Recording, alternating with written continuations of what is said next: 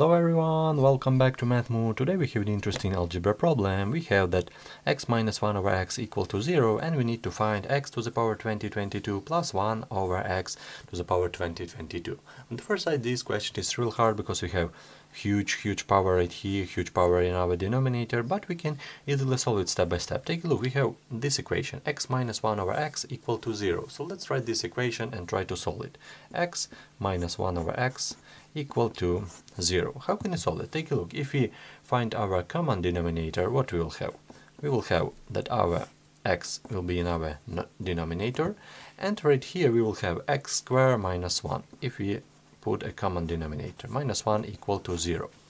Take a look. We have numerator and denominator, so we can solve this equation. Because this equation equal to 0, then our numerator equal to 0, x squared minus 1 equal to 0, and x is not equal to 0. This is a classic solution of a fraction. So if fraction equal to 0, then numerator equal to 0 and denominator is not equal to 0. So take a look, from here x squared minus 1 equal to 0, and we can write that x squared equal to 1, because if we bring minus 1 on the right, we will have that x squared equal to 1.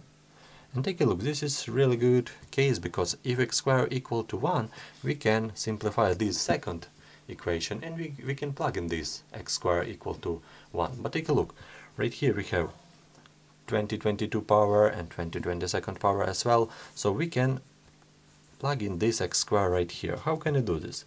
Let's simplify this. What we'll have?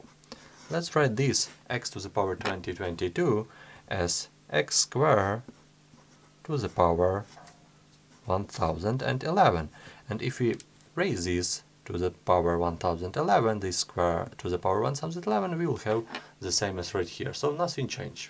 And let's do the same trick right here in our denominator, 1 and all over x squared to the power 1011. So we just change nothing, we just rewrite this x to the power 2022 in that way.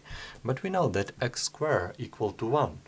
And if x squared equal to 1, we can plug in this element right here, and as a result we will have that x squared equal to 1. We will have 1 to the power 1011 plus 1 over 1 to the power 1011. Huge power, but if we raise 1 to this power, we will have just 1.